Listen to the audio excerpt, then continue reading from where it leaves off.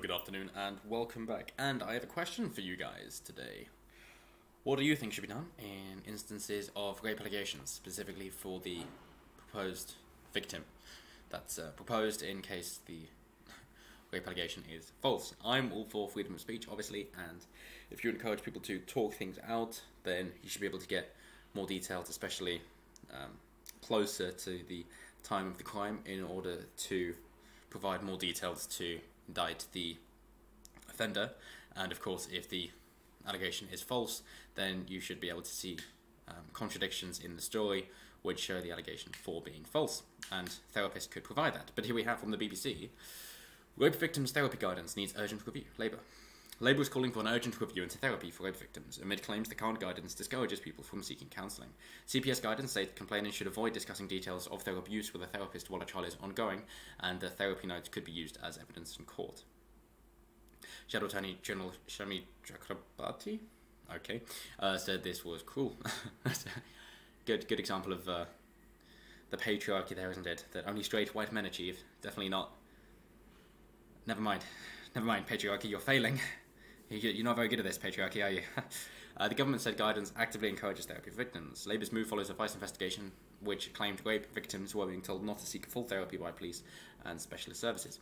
They've also been asked to hand phones to the police, and this is in order to try and find out how,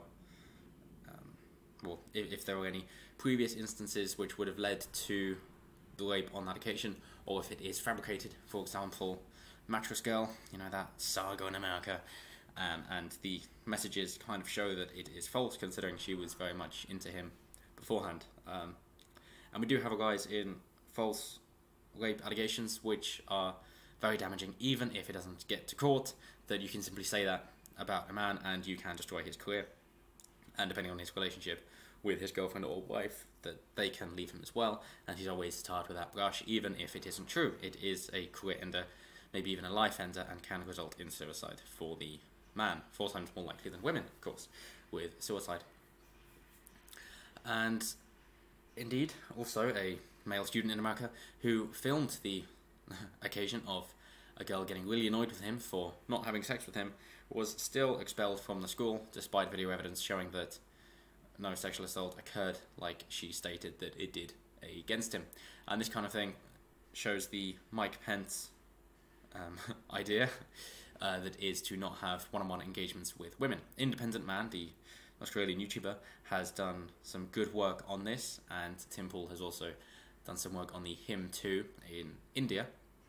The idea with the Mike Pence strategy is that because false sexual assault allegations or rape allegations can be so damaging and easily mentioned by a spiteful woman, then it is best to not have one-on-one meetings with women, which is resulting in women not getting the mentorship or mentoring that they require in order to excel in their career, and it is hurting their career prospects. And seems to be an issue where feminism is hurting women again, similar to, oh, where have all the good guys gone? And a load of normal people, not normal women in particular, are just wanting a man to be a man. But of course, seeing as the vocal minority of third wave feminists, or radical feminists in particular, make their voices heard and push their anti-male message, or at least anti-masculinity message, seeing as toxic masculinity just means masculinity, and Honey Badger Radio has done stuff about this, then you can see why women are now unhappier than men. So they say, why are rape prosecutions falling?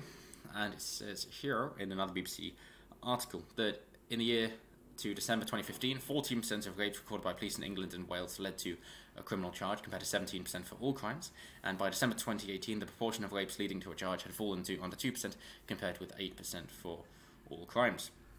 During the same period, the number of rapes recorded by police rose from 30,000 to 40,000, a 40% increase.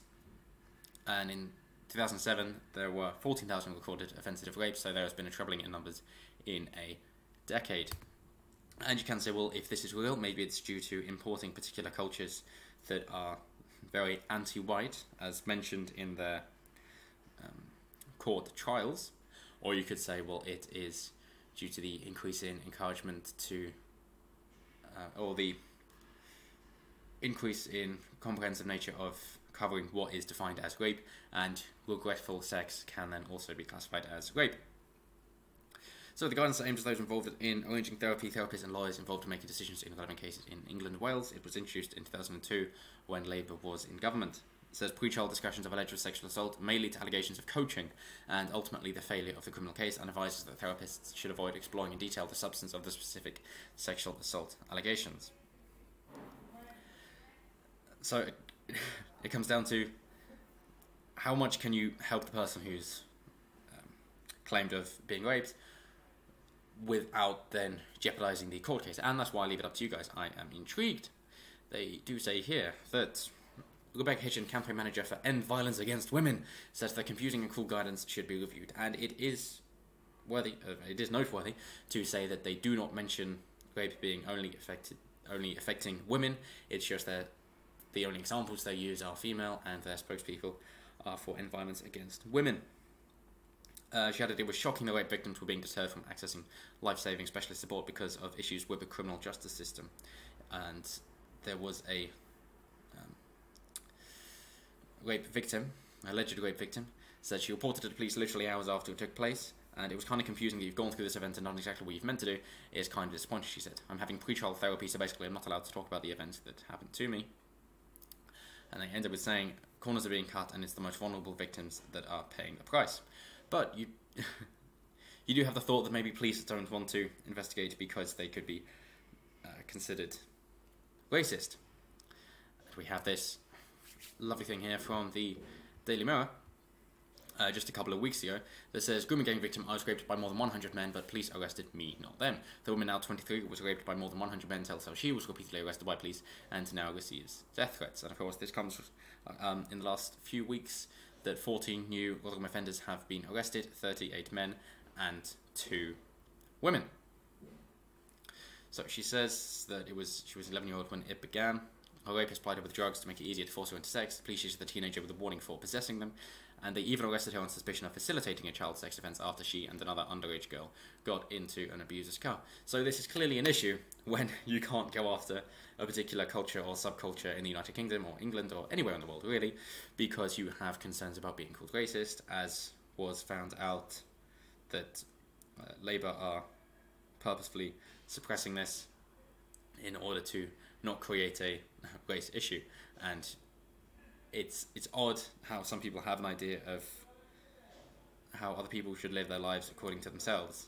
Like obviously recently with Birmingham and the LGBT school row with Jess Phillips, Labour MP Jess Phillips, basically telling the Muslim that they're not being a proper Muslim because they're giving the other Muslims a bad name by not being tolerant as Birmingham is supposed to be.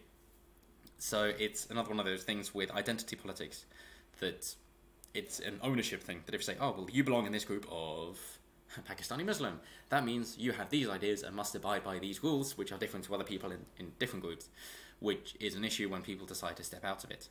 Mali Yiannopoulos is a good example of that supposedly, because he's a gay Jew, he should belong to the left's idea of gay and Jewish, but of course he doesn't, being conservative.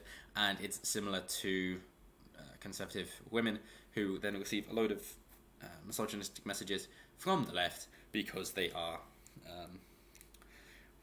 they're gender traitors. And then of course black conservatives like Thomas Sowell is apparently a race traitor because they don't adhere to the group that somebody else has wanted to put them in. So just let people be people, individuals, and that'll all go away. Anyway, that's it for now, so let me know what you think should be done in terms of helping out rape victims while not jeopardising the court cases, because I am very intrigued to hear what you guys have to say. Put it down in the comments, like, share, comment, subscribe, all that good stuff, and I will see you next time. Goodbye.